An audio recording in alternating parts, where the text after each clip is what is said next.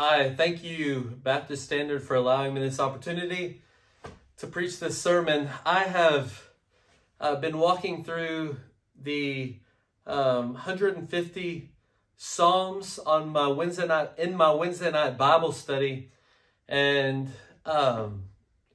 interestingly enough, there's one Psalm that really has stood out to me most, and that's Psalm 39. In my life, there have been times where I get so frustrated with people, almost to the point where it just immobilizes me. My mind can't stop thinking about what somebody said or did. It keeps me up at night. And so just trying to navigate life in those times can be difficult. I think Psalm 39 gives myself, instruction on how to live life when you're in the presence of people that are different, that are, the psalmist would say, wicked, that are your enemies, that maybe seek to do harm to you. And so this has been a revelation for me. A lot of pastors have so much more biblical knowledge than I do. Whenever I read Psalm 39, I looked at it and I said, man, has this been in the Bible the whole time? And so it's proved to be very helpful for me. And I hope it blesses you as well. This is what it says. It says, it's a Psalm of David written for a music director. It begins in verse 1 by saying, I said, I will watch my ways. I will keep my tongue from sin. I will put a muzzle on my mouth while in the presence of the wicked. So I remained utterly silent, not even saying anything good. So he's in the presence of the wicked. He's trying to put a muzzle on his mouth for the very purpose, he says, so I don't sin. I can't say anything. I don't want to say anything bad, because I know that when I open my mouth, it will not end well. I don't want to say anything good because it will be disingenuous. So I'm just going to shut up. I'm not going to say a single word. And I think there is probably some wisdom in this, because the next thing he does is he goes to the Lord. One of the commentaries I read said that he then pursues silent meditation. So he's not just silent for being, for silence sake. He's silent, but he's trying to meditate on something good. And so he goes and speaks to the Lord. Let's see what he says. He says, I didn't say anything good, but my anguish increased. My heart grew hot within me. And while I meditated, the fire burned. And then I spoke with my tongue. So what he's saying here is, when I didn't speak, things actually got a little worse for me. I grew like this fire within me. I was experiencing great anguish. And for those who are like open processors, who have to like process things verbally, you know how this feels. Whenever you don't talk, it's like you feel like there's something within you that needs to come out. And it's frustrating when you can't say it. And so this is where he's at. And so then he finally decides to speak.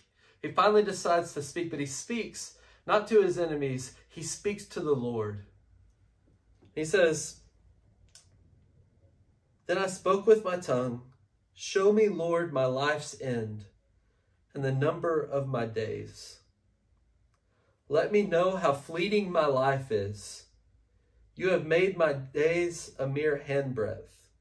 It's like the width of one's hand. The span of my years is as nothing before you. And he says this next sentence twice in this psalm. He says, everyone is but a breath, even those who seem secure. Surely everyone goes around like a mere phantom. In vain they rush about, heaping up wealth without knowing whose it will finally be.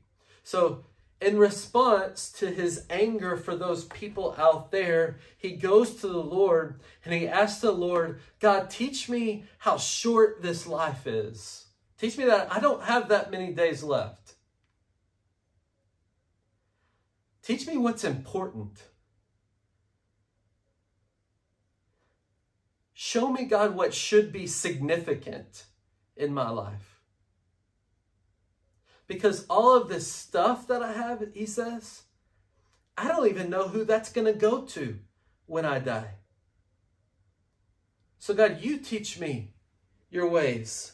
Show me that everyone is but a breath. Then he says in verse 7, but now, Lord, what do I look for? My hope is in you. Save me from all of my transgressions. Do not make me the scorn of fools. I was silent, I would not open my mouth, for you are the one who has done this. You are the one that's judging me. What he's saying is, you're the one that's judging me with your hand from my own transgressions. Remove your scourge from me. I am overcome by the blow of your hand. When you rebuke and discipline anyone for their sin, you consume their wealth like a moth. Surely, he repeats this, surely everyone is but a breath. So you see God's judgment here for his own sins. He's saying, listen, I have my own transgressions. Your hand is upon me. Your judging hand is now rebuking me. And he sees it clearly. And it has less to do with his enemies and it has more to do with him. And he says, hear my prayer, Lord, in verse 12. Listen to my cry for help. Do not be deaf to my weeping. I dwell with you as a foreigner, a stranger, as my ancestors were. I dwell with you as a foreigner, as a stranger. God, I think what he's saying here is, God, like, I have nothing compared to you. I went down to the border recently, and I worked with people that were asylum seekers from South American countries. And it's interesting. I worked with like 12 people, and none of them had anything on them. They had nothing. They might have had a small bag. There were kids that didn't have any toys. They had never even seen a toy before. So it was great to show them this. But I was working with people who had nothing, and they had no clue where their next meal was going to come from.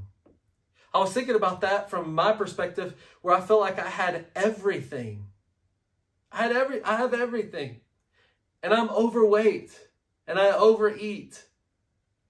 Compared to them, I had so much. And what he's saying here is, God, I'm like this alien here. I have nothing without you.